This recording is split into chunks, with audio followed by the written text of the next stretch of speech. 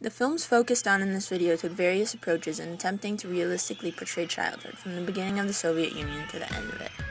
The first approach is the documentary style of film, as used in Giga Vertov's Man with a Movie Camera. This film has little or no plot and focuses mainly on the everyday lives of inhabitants of a city in the earliest Soviet era, the time when things were good and a happy city was a realistic idea.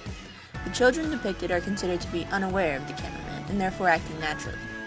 Vertov also uses long shots and few cuts to reinforce the feeling of the viewer's presence at the scene and decrease any fictional seeming effects.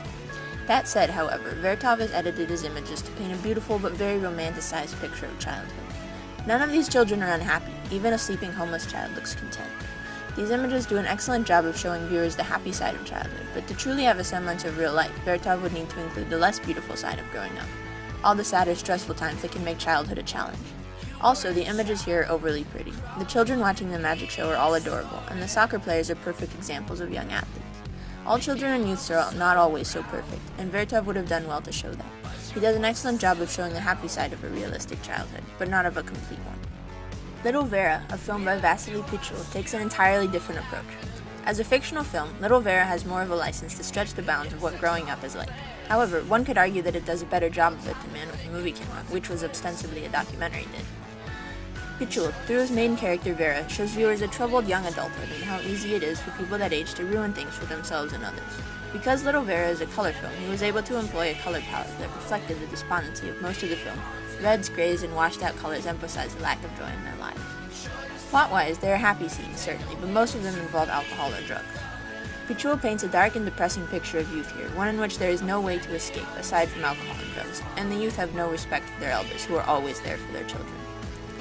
This film, quite possibly on the state of the Soviet Union, reflects the hopelessness that gripped the nation towards the end of the USSR when this film is set. The youth have nowhere to go, and that isn't just because of their flaws. It's also because the country was going nowhere and was struggling to even keep itself together.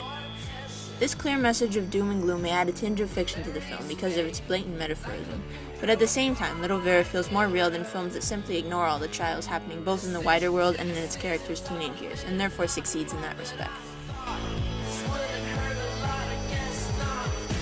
Ivan's Childhood by Andrei Tarkovsky is a fine example of the third method of childhood depiction, looking through the lens of the child's imagination.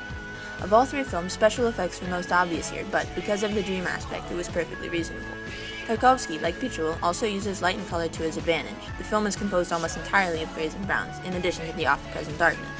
Ivan's dreams are either very bright or very dark, further emphasizing his sharply contrasting imagination. The imaginary adventures of childhood must oftentimes be a form of escape. When things are difficult in the child's life, they often find solace in the things that are real only in their minds. Ivan leaves a harrowing existence as a spy in the war, something no child should have to do.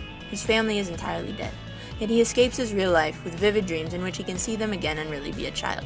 He can never fully escape the war, though. His imaginings and games are deeply stained by the horrors he's witnessed. When, in the only scene in which we really see him play, he imagines himself trying to save people who were killed, viewers realize the full extent to which Ivan is scarred. Tarkovsky uses this film as a criticism of World War II and the destruction it caused the USSR, both physically and mentally.